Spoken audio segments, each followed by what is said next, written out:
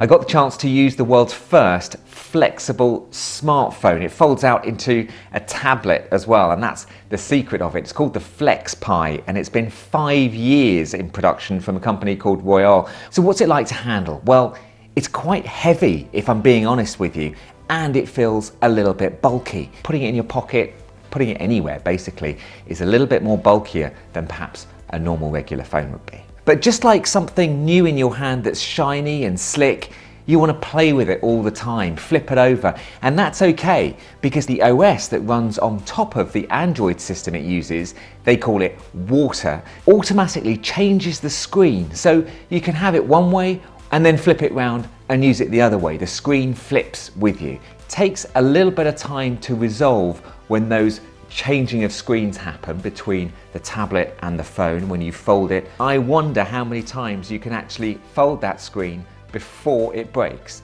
They say they've done the resilience testing. We're talking about tens of thousands of times that you can do it. That's what they say. We'll have to see if that works in practice.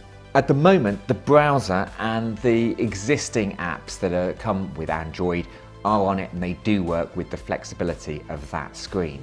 But specific apps that use that feature, well, they're thin on the ground. I didn't see any, weren't shown any, and that's why a developer's model is out at the moment to encourage people to start programming for this unique aspect of the device.